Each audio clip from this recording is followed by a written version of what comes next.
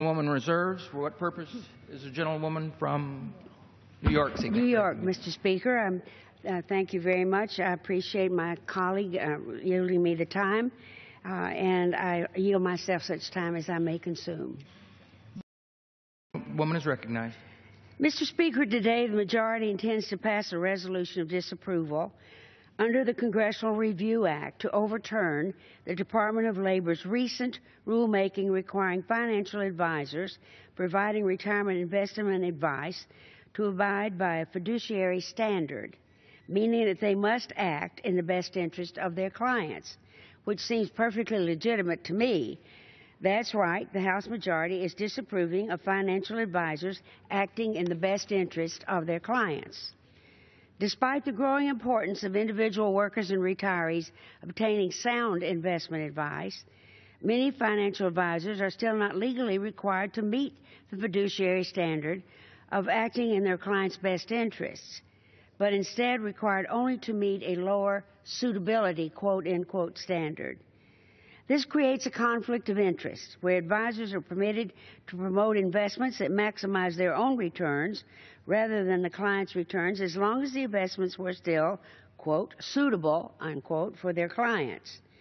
That means a small few, and a very small few, of unscrupulous financial advisors have been legally permitted to steer clients toward financial products that maximize the advisor's profits through higher fees and commissions, even if investments that would produce a greater return for the client are available.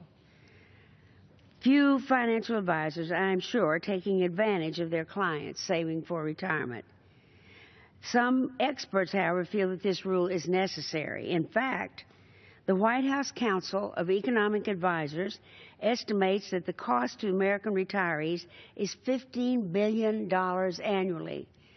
That is no small sum, and I think does cry out for attention. It is absurd that due to loopholes in the current system, retirees do not have a legal right to expect that their financial advisors are acting in their best interests. When you visit your doctor, you have the legal right to expect that he/she will prescribe whatever treatment is in your best interest. You shouldn't have to guess whether or not your financial advisor is following the same fiduciary standard. The Labor Department's final rule will close these loopholes, protect workers' savings, and ensures that financial advisors act in their clients' best interests.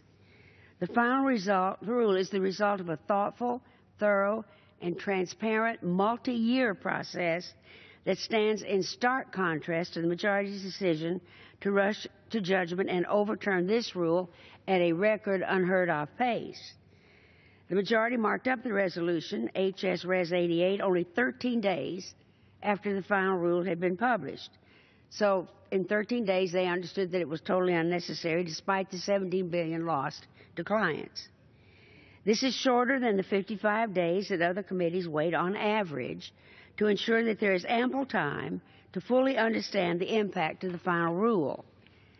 In its rush to judgment, the majority has been blinded by its ideological opposition to any action taken by the Obama administration and has missed the many changes that have left industry leaders optimistic, including many of the major financial houses and many of the people whose livelihood is in this kind of advising.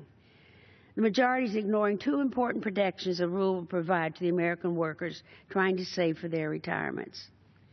First, a peace of mind, and second, to make sure that everything is done in their interest. Mr. Speaker, all of us are sent here to work in the best interest of the American people, not to shield financial companies. And I urge my colleagues to vote no on this disapproval resolution.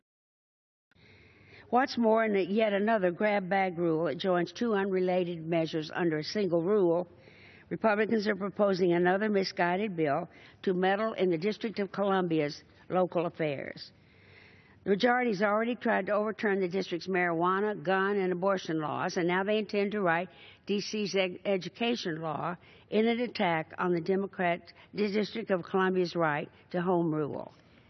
The D.C. voucher program exempts students from the protection of federal civil law rights that apply to public schools.